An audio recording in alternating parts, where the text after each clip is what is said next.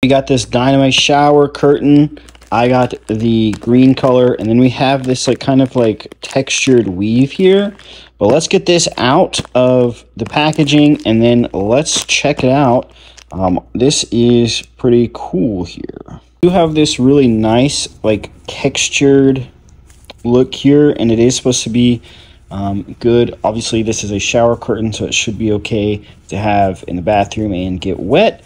We do have these metal eyelets here, and that's how the curtain hooks are going to go on here. And then it does come with these shower curtain rings, and that's how we're going to hang it up. Now obviously you could get your own, but it does come with these ones, and they're going to go on these eyelets, and we're going to get this hung up and really see how it looks in the bathroom.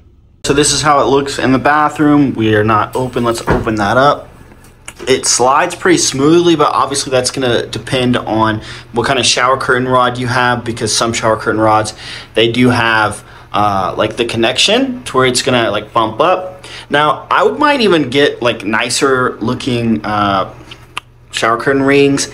These are okay and they do the job, but man, they really kind of did a disservice by putting these white kind of cheap plastic looking rings with this really nice shower curtain. This thing looks pretty premium, and then we have these plastic rings, but these are the ones it comes with, so it is just a nice bonus that they include the rings anyways. But there you go.